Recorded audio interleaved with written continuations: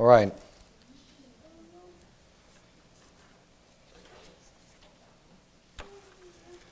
Appreciate everyone being here this morning.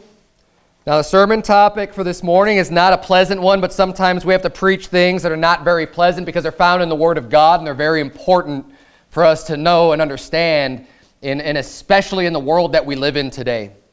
We started off reading Judges chapter 20.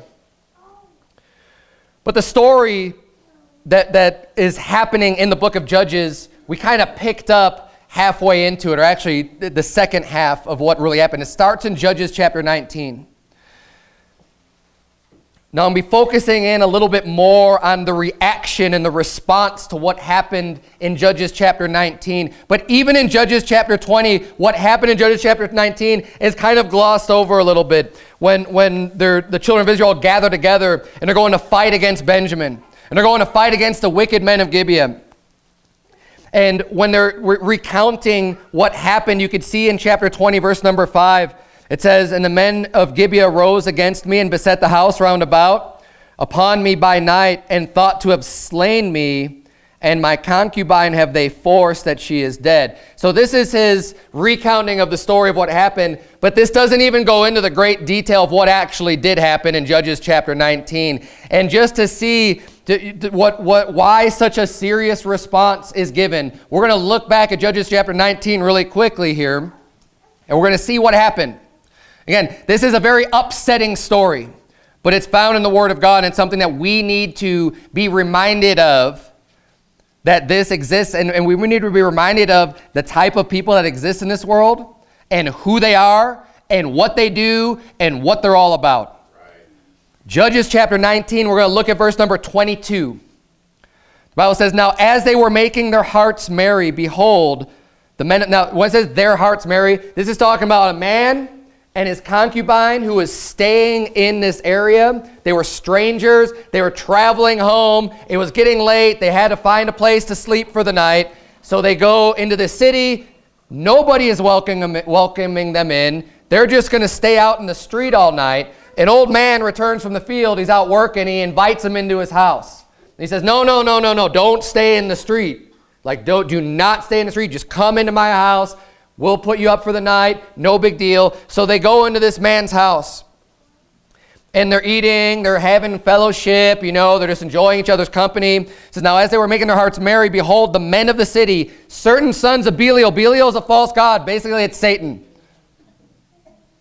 Some extremely wicked men. It says, "Certain sons of Belial beset the house round about, and beat at the door, and spake to the master of the house, the old man, saying, Bring forth the man that came into thine house, that we may know him." See, in Judges chapter 20, he says, "Oh, they just tried to kill me, and then they forced my concubine and killed her," which is extremely wicked as it is. But he doesn't even mention the fact that when the men just gathered around the house, the mob of these satanic, wicked men, they're beating on the door saying, "Hey, bring that man out to us that we may know him." They weren't interested in his concubine. They weren't interested in women. What were they interested in? They were interested in a man. Why? Because they're homos.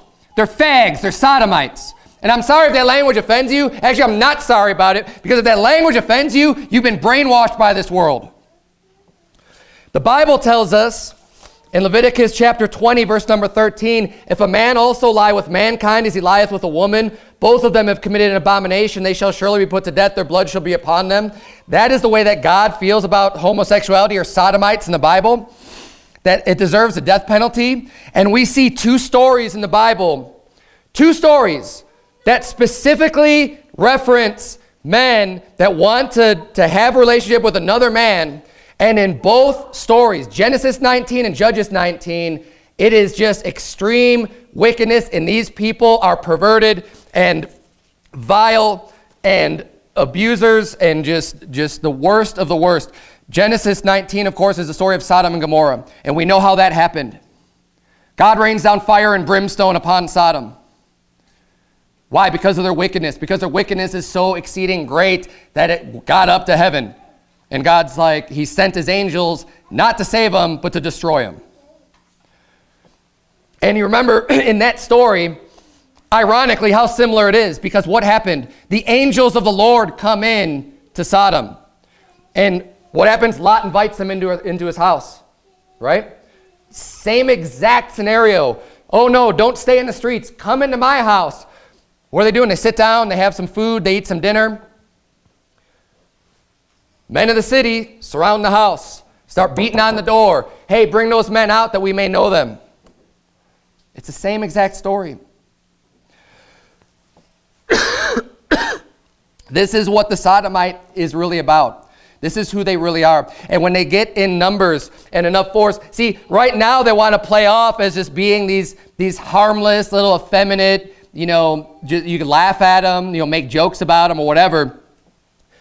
But when they get strong enough in numbers, their true identity is going to come out. What they're really about comes out. In both of these situations, you had a lot of Sodomites in one place. And they get bold enough to then just come out and be like, we're just going to surround this house and we're going to make them come out and we're just going to have our way with them. The homosexual is a predator. The Bible, God's word is very specific and is teaching us, and you will not find anything other than that in Scripture. How do you think that there are any to begin with? Anyways, they don't reproduce. People aren't born a sodomite. You're not born homosexual. They go out and they recruit them. They defile it. That's why you run into all these people, all these perverts.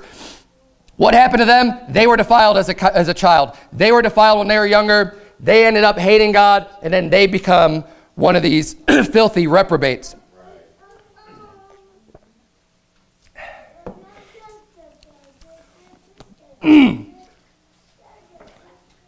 But that's just the groundwork. What I want to cover this morning is the response. Because this wickedness happens in Judges 19. And what happens is that, they surround the house, they beat on the house, they try to get to the guy, and, they're just like, no, basically they appease them by sending forth his concubine out to them. Now, that was not a right thing to do. That was not right. Just because people did that in the Bible doesn't mean that that was the right thing to do. But that's what they did. They got scared. I mean, they were surrounded by these people, so they sent out this woman. Instead of sending out the man, they sent out the woman, and they abused her all night long until she died. She died on the doorstep. That shows how implacable and unmerciful these people are, like Romans 1 describes. Read Romans 1 about the people who have not natural affections, and then you get down to the end of chapter 1, and it'll give you all of the attributes, how full of wickedness that they are. But that's what we see happen in this story. So what happens is then this man takes his concubine and he actually cuts her up into pieces, and he sends portions of her deceased body throughout all the nation of Israel, and kind of gives the story and says, here's what happened. Israel, what are we going to do about this? How are we going to deal with this level of wickedness? What is to be done about this? Now, the children of Israel, in this situation, this is one of their own tribes. This happened in the tribe of Benjamin. And the reason why he even chose to stay in that place is because he had another choice to stay in another city. He's like, no, we're not going to stay there because they're not of the children of Israel. We're going to go among our own people, and we're going to stay there because he figured it would be safer for him. But he goes into a place that should be friendly, and this wickedness happens. So now they have to decide what they're going to do. They decide they have to fight against their own brothers, their own people. And they come together as one man, the Bible says, in unity against this wickedness. I want you to turn to, we're in Judges 20. Look at verse number 1. It says, then all the children of Israel went out, and the congregation was gathered together as one man, from Dan even to Beersheba, with the land of Gilead unto the Lord in Mizpeh. Then jump down to verse number 7. It says, behold, ye are all children of Israel. Give here your advice and counsel. And all the people arose as one man, saying, we will not any of us go to his tent, neither will we any of us turn into his house. But now this shall be the thing which we will do to Gibeah. We will go up by lot against it.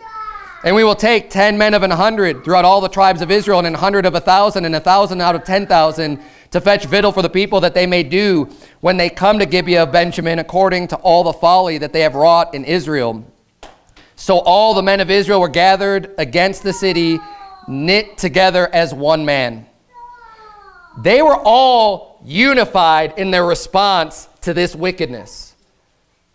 What's the application today? Well, this is supposed to be the children of Israel, the children of God, right? God's people. When they hear about something so wicked being done among them, what is their response? Well, there is no doubt. There's no debate about this. They don't have to have a discussion and say, well, I don't know. Is this right? Well, I don't know. What would God have us to do? They come together as one man.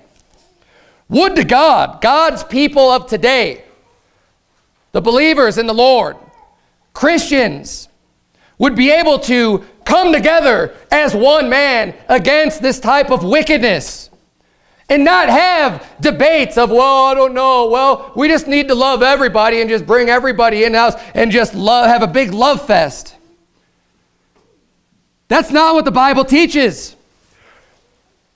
Would to God we could get together as one man regarding this wickedness of the vile reprobates that were meant to be taken and destroy, the Bible says. Real men of God are not tolerant of this type of wickedness. You know, this world's going to try to brainwash you. Oh, you need to be tolerant of everybody. Tolerate all this sin. Tolerate everything. No. We're not to tolerate this wickedness. The Bible says, I went over this last week or 2 weeks ago in Psalms. Keep your place here in Judges 20. We're coming back to it. If you want to look real quick, in Psalm 15. And if you want more on this subject, you could go back and go on the internet and find the sermon that I preached on Psalm 15. Psalm 15 starts off saying, Lord, who shall abide in thy tabernacle? Who shall dwell in thy holy hill? It's about staying right with God, staying in God's house, staying in God's place. How are you going to do that? It says, he that walketh uprightly, worketh righteousness. Jump down to verse number 4, and then it says, in whose eyes a vile person is contemned. That word contemned means hated. Yes, there is a righteous hatred.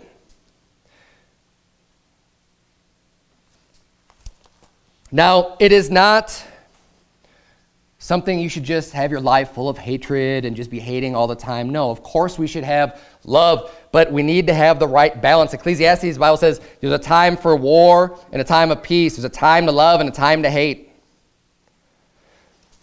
A righteous person, according to Psalm 15, it says a vile person is contemned. I went through that whole sermon. I brought up all of these references to when the word vile is used in Scripture. Because vile is not just some light word. It's not some word that just tossed around and applied to everything. The word vile is applied to very specific people. It's applied to reprobates. It's applied to people who hate God. Vile means absolutely disgusting or gut-wrenching.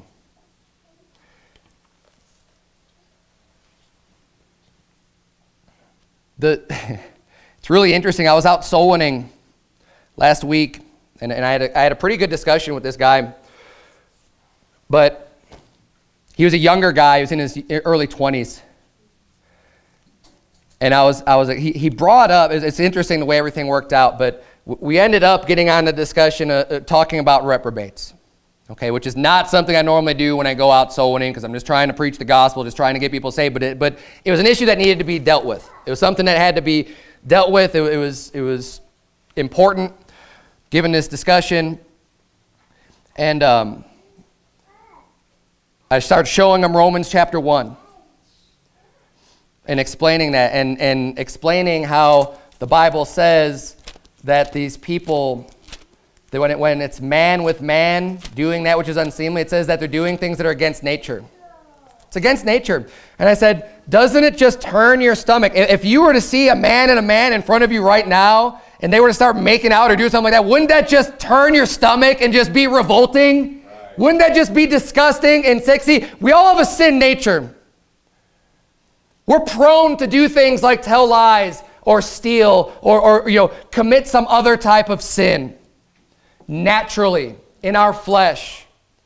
But there's some things that you are not just prone to doing.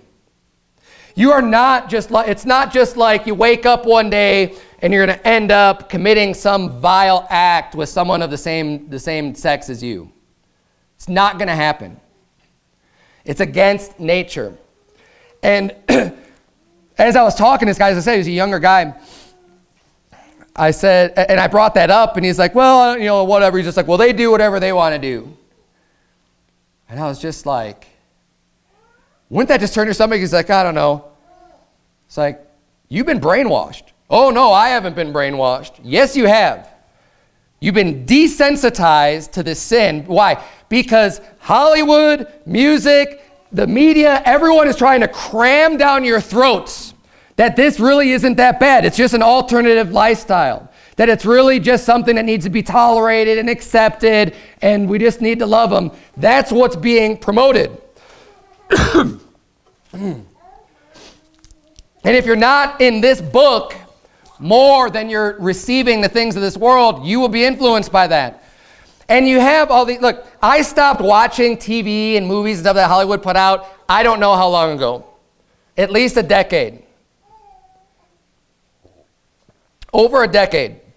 So I don't know anymore on everything that's being pumped out there, but I know when I was watching on a regular basis all the movies that came out, all the worldly music, everything, how bad things were getting. And you can see the slide. And if you think back in your head, you can see when was the first time that even on television there was even any type of mention to someone who was a homosexual in a TV show or in a movie.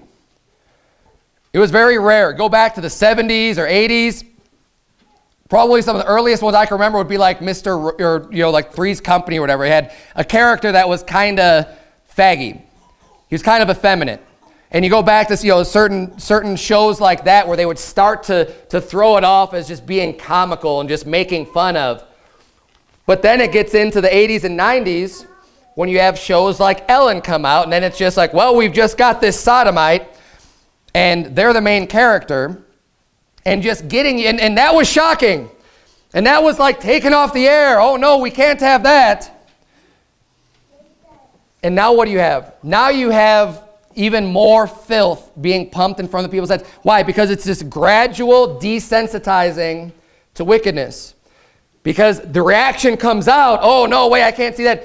But then you just keep allowing, you keep putting the same stuff in front of your face, then it becomes not as big of a deal. That's the way Satan works, that's the way wickedness works. And as I said, when you're not spending time in this book, and you see how God deals with things, see how the people of God should be dealing with things, and you're just seeing what Satan wants you to see and what the world wants you to understand, then you will be influenced by this.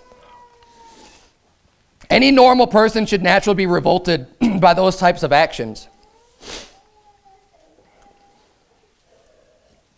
The children of Israel at this point, they were in good standing with God. This is still very shortly after Moses leads them out of the wilderness and Joshua leads them on a great victory.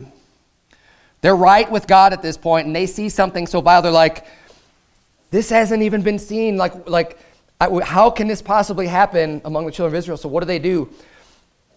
They decide to go out and fight. So we're not going to tolerate this. We're not going to allow this to happen. And the title of my sermon this morning is The Price of Eradicating Wickedness. Because this is not an easy battle, as you see from this story. This is not something that's one and done. They have to keep fighting against this. They actually suffer losses in this battle. It is of God. They seek counsel of God all along the way, yet we still see that they suffer defeats. They suffer some losses. But the price is worth it. And unfortunately today, people aren't understanding the price and how it's worth it. You know, we hear all day long, you know, freedom isn't free. Okay, amen. We know, you know, that people will talk about our military and say, you know, we have to fight. And in this country especially, there's a history of you know, exalting freedom and liberty. And saying, yeah, there's a heavy price tag in order to have that, right? But I'm not talking about freedom and liberty this morning. I'm talking about righteousness with God and godly standards and actual morals, because there's a price to pay for that also. If you just turn your back and decide, I don't want to get in this fight, the world around you is just going to go to hell in a handbasket. We need people to be able to stand up as the children of Israel did and come together as one man and just be like, we're not going to tolerate this. This is not going to happen. Because we know what happens when you allow this wickedness to happen. You don't even have to be a believer in God's word to see what happens all throughout history. What has happened to the decadent societies that have turned into homosexuality and this bastion of filth? What happens to that nation? Every single time without fail, they're destroyed, wiped out completely. Look at the Greek Empire. Look at the Roman Empire. Look at these places that were known for having such perversion and wickedness. They get stamped out. Or in the case of Sodom, just burnt with fire and brimstone. It happens without fail. In this story, these people get wiped out. The Benjamites are almost completely annihilated. Almost completely. As a result of what happens here. But there is a cost involved. What we see in Judges chapter 20, there's 26,700 men of Benjamin. And there's 400,000 men of Israel that come, soldiers, to fight. That's a lopsided battle. You have 400,000, we'll call them, righteous people, standing up for God, standing up for righteousness. And 26,700 that are not. Now, the other thing that's interesting about this, look at verse number 12. We'll start reading there. Look at verse number 12 in chapter 20, Judges 20:12. And the tribes of Israel sent men through all the tribe of Benjamin, saying, what wickedness is this that is done among you? Now, therefore, deliver us the men, the children of Belial, which are in Gibeah, that we may put them to death, and put away evil from Israel. So they go to Benjamin, and they say, hey, look, we're gathered together. Give us just those wicked people, the men of Gibeah, they need to be put to death. That's God's punishment. We're gonna stand here. We're going to make sure that God's will is done, that they are executed because they have done wickedness, and we're not going to tolerate that in our land. So to deliver them unto us that justice may be served. But what does Benjamin do? They refuse. They side with the wicked people. They side with the Sodomites. It says, but the children of Benjamin would not hearken to the voice of their brethren, the children of Israel, but the children of Benjamin gathered themselves together out of the cities unto Gibeah to go out to battle against the children of Israel. They sided with them so much to say, no, we're going to fight against you. Watch out for the people that are going to take the side of the homos over the side of the Christians.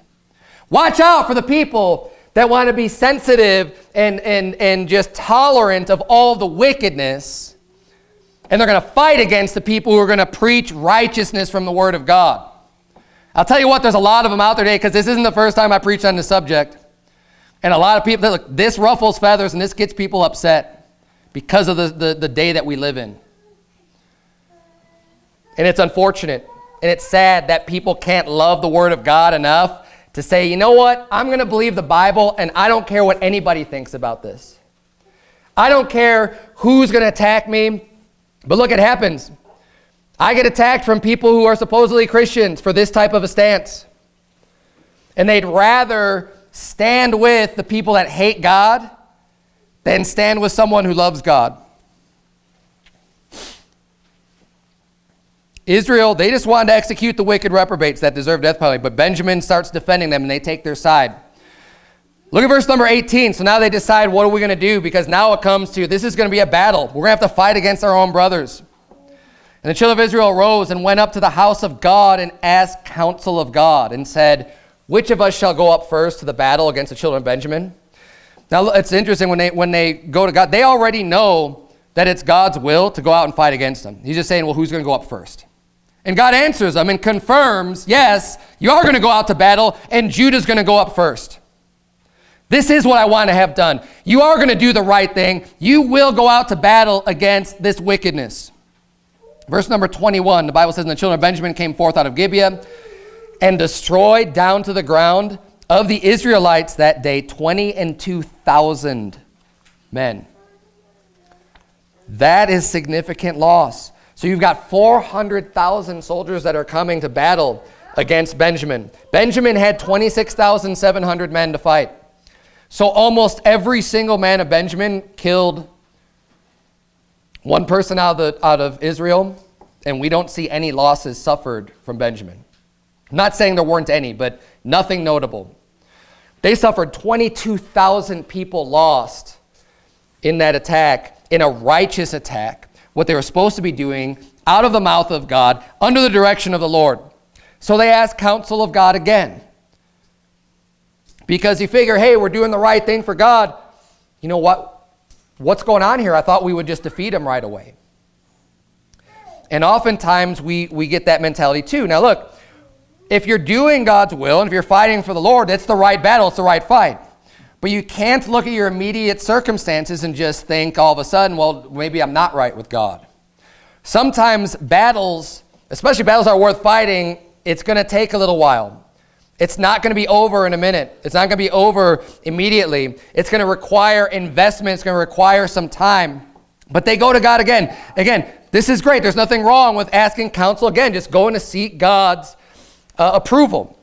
Verse number 23, and the children of Israel went up and wept before the Lord until even, and asked counsel of the Lord, saying, shall I go up again to battle against the children of Benjamin, my brother? And look, they're still concerned because, hey, this is one of us. This is our brethren. But this wickedness we can't deal with. Should we go up? And the Lord said, go up against him. So they're doing what's right. Again, so, yep, go up and fight. Verse number 25, and Benjamin went forth against them out of Gibeah the second day and destroyed down to the ground of the children of Israel, again, 18,000 men.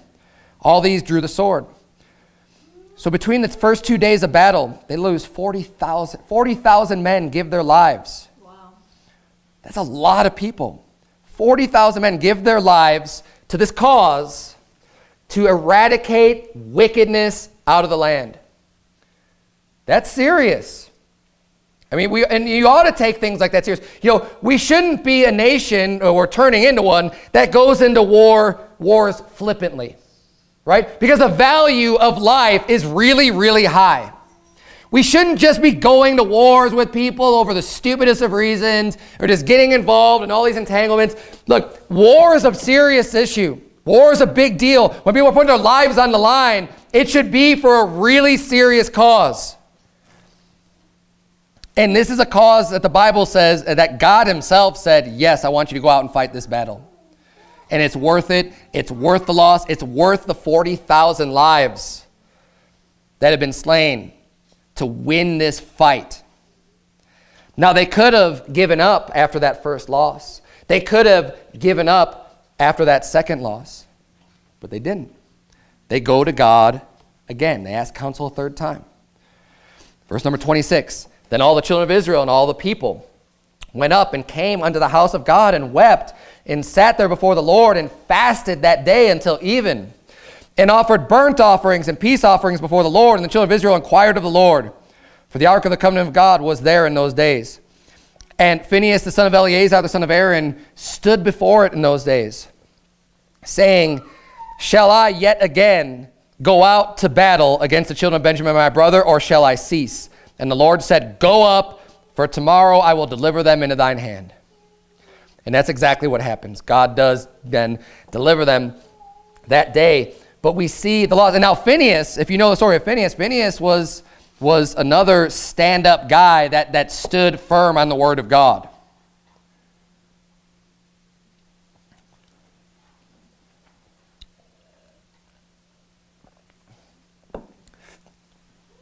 Phinehas is the one that took the javelin and smote it through the Midianitish woman. He wouldn't allow wickedness to come into the camp. Phinehas is a righteous man here. They're in a righteous battle. They go up and they fight again. Jump down to verse number 35. It says, and the Lord smote Benjamin before Israel, and the children of Israel destroyed of the Benjamites that day 20 and 5,000 and 100 men. All these drew the sword. So this final day, this third day of battle, 25,100 of Benjamin were defeated. Remember, they started out with 26,700. So that leaves 1,100 men left. And as you read on, go through the rest of that story, you're going to see that even more died. There's less than 1,000 men left. Why? God brings the victory. They were doing the right thing, and ultimately, in the end, God brings forth the victory. But he's showing a lot of things here, I believe, that this fight isn't necessarily going to be an easy one. When you're trying to eradicate wickedness, now turn, if you would, to Luke chapter 14. It's the last place I'll have you turn this morning. Luke chapter 14. When you're trying to eradicate wickedness, and you're fighting a fight like this, you may suffer losses. There may be fierce opposition to this. There may be fierce opposition even among the people of God, because Benjamin was still of God's people. But the men of Gibeah were extremely wicked. They're the ones that, the whole tribe of Benjamin didn't do this wickedness, but they sided with the wrong people. They sided with the Sodomite brethren of theirs, instead of siding with God and with the rest of God's people.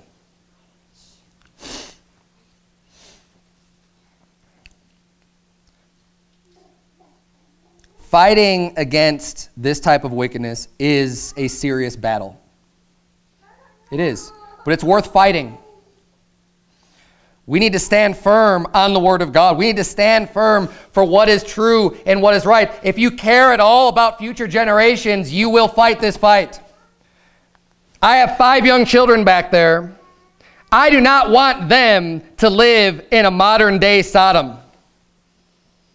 And I'm going to do my best to make sure that they're not going to live in a wicked, dangerous, filthy, perverted society. So you know what I'm going to do? I'm going to fight against it today. And I'm going to keep fighting against it. And I'm going to scream about it. And I'm going to quote scripture all day long and say, "Thus saith the Lord." It's abominable. It's vile. It's filthy. They should be hated. And according to the Bible, put to death. Now, every time I got to make mention of this, because someone's always going to try to twist your words out of context. We don't believe in vigilante justice, but the way that the Bible prescribes human government to be operated, he gives punishments for various crimes, and these are the punishments that ought to be enacted by the government today. It's not the responsibility of an individual to go and seek vengeance for crimes that are done. However, the righteous punishment we can find according to God. If you think that something that God said in his law is not right, then you are judging God. The Bible says that a kidnapper should be put to death. Oh, I don't think it's that big of a crime. You're wrong, because God thinks it's that big of a crime. The Bible says that adulterers ought to be put to death. Oh, what's the big deal? Everyone's going out and committing adultery these days. You don't think it's that big of a deal? You're wrong. Because God thought it was a big deal, and God prescribed a death penalty for adultery. That's a righteous judgment, because it comes from God. And if a man lies with mankind as he lies with woman, they've committed abomination, they shall surely be put to death according to God's word. Say, I don't think that should be the punishment. You're wrong. God's right. I'm not going to judge God's laws and be like, oh no, I can't believe that would be a good judgment, a good punishment. You may not be able to believe it. I believe it. I believe God knows about right and wrong more than I do, and more than you do. And I'm going to trust his word. Luke 14. We're closing Luke 14, verse number 26. Bible says, if any man come to me and hate not his father and mother and wife and children and brethren and sisters, yea, and his own life also, he cannot be my disciple. Before we keep reading here, this is Jesus Christ talking about discipleship. There's a difference between being a disciple and a believer. Anyone can put their faith in the Lord Jesus Christ and receive salvation as a free gift. It's eternal life. You can never lose that gift. Amen and amen. Being saved is easy. All you have to do, Jesus says it's as easy as, taking a drink of water. It's as easy as walking through a door. It's as easy as taking a piece of bread. It's as easy as receiving a free gift. It's easy. Being a disciple, on the other hand, is not easy. Being a disciple means you are actually following in the steps of Jesus. It means you're actually doing something. It means you are working. We don't believe in works salvation. Salvation is a free gift. But after you get saved, if you want to be righteous, if you want to live godly, if you want to walk in the ways of Jesus Christ, that is difficult. And he's explaining how difficult that is. He's saying, hey, you come to me, you don't hate your father or mother. Basically he's saying, if I'm not first, if I'm not first in your life, that you don't even love your own life more than me, then you can't be my disciple. Jesus has to be first in your life in order for him to be, for you to be his disciple. Verse number 27, and whosoever doth not bear his cross. What's he talking about there? It's a burden. It's a work. Jesus Christ literally bear his cross. He says, if you do not bear your cross and come after me, you cannot be my disciple. Again, not an easy work to do. For which of you, intending to build a tower, sitteth not down first and counteth the cost, whether ye have sufficient to finish it? Lest haply, after he hath laid the foundation and is not able to finish it, all that behold it begin to mock him, saying, this man began to build and was not able to finish. Or what king goeth to make war against another king, sitteth not down first and consulteth whether he be able with 10,000 to meet him that cometh against him with 20,000? Or else, while the other is yet a great way off, he sendeth an ambassage and desireth conditions of peace. So likewise, whosoever he be of you that forsaketh not all that he hath, he cannot be my disciple. Salt is good, but if the salt have lost his savor, wherewith shall it be seasoned? It is neither fit for the land, nor yet for the dunghill, but men cast it out. He that hath ears to hear, let him hear. Hey, he that hath ears to hear, let him hear this morning. There's a battle raging in our country, in our area. There is wickedness that is just trying to come in and take over and pervert the land. There's a cost involved. You may not have to physically give your life as the men did in Judges, but you know what you are going to have to be willing to give up? Friendships and relationships with people. They're going to hate you because you believe the word of God, because they so strongly want to side with the perverts of this world that they're willing to fight against you. We need to be willing to stand up and just say, I'm not going to count my life dear to me or anyone else. I'm not going to put anyone else before Jesus Christ in his word. I'm going to stand for what's right. And maybe there is a cost involved. Maybe I do have to suffer a little bit. Maybe I do have to bear a cross, but it's worth it. It's worth it to fight for the Lord. It's worth it to not tolerate certain things. It's worth it for our children's sake. And it's worth it most of all to serve the Lord. Let's bow our heads and have a word of prayer. Dear Heavenly Father, Lord, we thank you so much for the clear instructions that we received from your word. Dear Lord, it's a topic, unfortunately, that's not being preached against loudly enough these days. And there's a lack of knowledge across America among believers these days. People aren't just picking up their Bibles and reading it and reading all these various stories.